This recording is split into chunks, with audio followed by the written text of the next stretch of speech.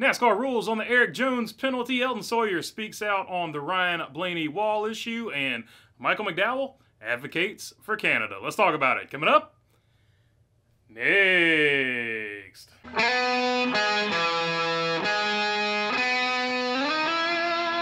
What's going on, everybody? Hope you're doing good this Friday. All right, NASCAR has not reversed the ERIK Jones penalty. Legacy Motor Club will not take it any further through the appeals court like we saw Hendrick Motorsports do, so it looks like the penalty is going to stick. Let's see what Bob Pockers had to say about it here. NASCAR penalty of ERIK Jones for the greenhouse violation at Gateway upheld on the appeal.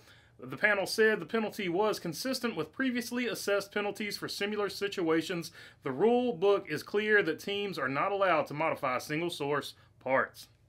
So there you go. The points penalty will remain intact, and the crew chief penalty is also going to remain intact. Now, Dave Ellens did sit out the previous race, so he is one race to the good. He will also sit out this race at the Echo Park, or whatever it's called. What's it called?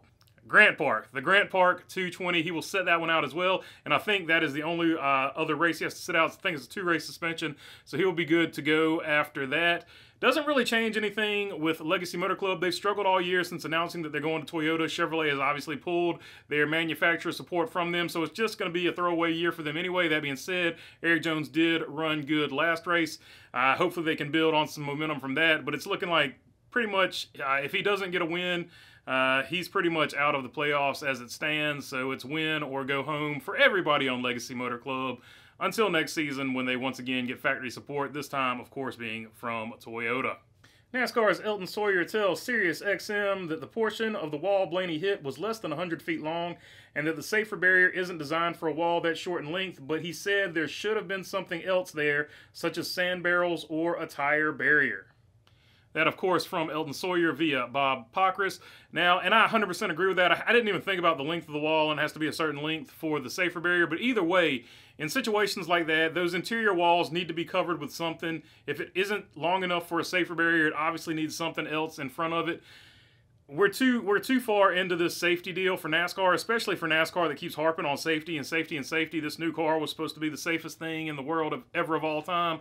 So for NASCAR to keep harping on safety and things like that, and then to continue to leave tracks like this where the walls, not all of the interior walls are covered, it just looks bad on NASCAR's part. So hopefully after this season, or maybe the remainder of this season, if they can get it figured out and done, NASCAR will put in those safety measures on all of the interior walls, no matter how big or small they are, going forward. This from John Newby at The Heavy. Micheal McDowell has weighed in on the rumors of Montreal's return to the NASCAR schedule. He has made it clear that he would be a big fan of bringing the track back for more events.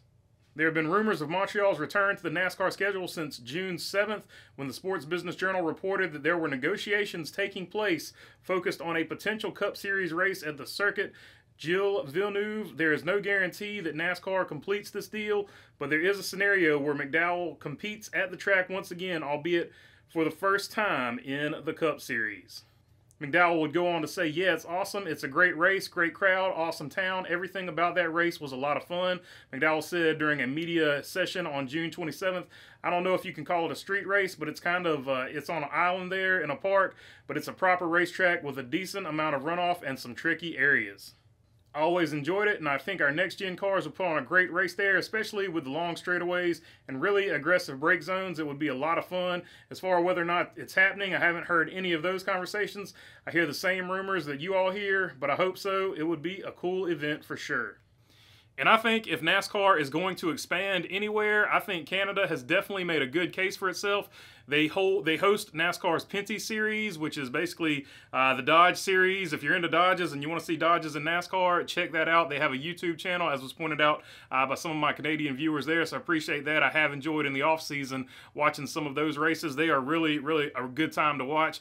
Even the road courses are really good. They got a lot of really small short tracks that are really fun to watch, so great series. But that being said, back to the point. Canada is a great opportunity for NASCAR. It's As far as the international race goes, obviously it's the shorter of distances, unless you want to go to Mexico, which they have done in the past, Mexico City, but they said they lost a ton of money going and doing that Mexico City deal. Going to Canada, I don't know how much money they would lose or anything like that, but logistically it would make sense because those are the two closest countries that obviously border NASCAR in the United States, so it makes sense from there. They have a lot of good tracks. Circuit Gilles Vilenueve is very famous, so I think there would be a lot of positive energy if they decided to do that one. No matter where they go internationally, I think it is a good idea because you're expanding the brand and doing other things.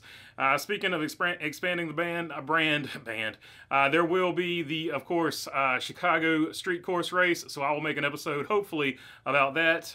If I don't, either way, I will have the pre-race live stream on Sunday, so check me out there. But that is all I've got for you on this one. If you've made it this far, feel free to subscribe down below. All your subscriptions mean a lot to this channel. If you're already subscribed, you know I appreciate you all as well. If you got a question, comment, or anything like that, leave it down in the comment section. If you want to support the store by buying some of the merch, the link is in the description. We got hats, stickers, t-shirts, pretty much that's it for right now, but you know, we might expand into some other things. We just got new leather patch hats in, so check those out.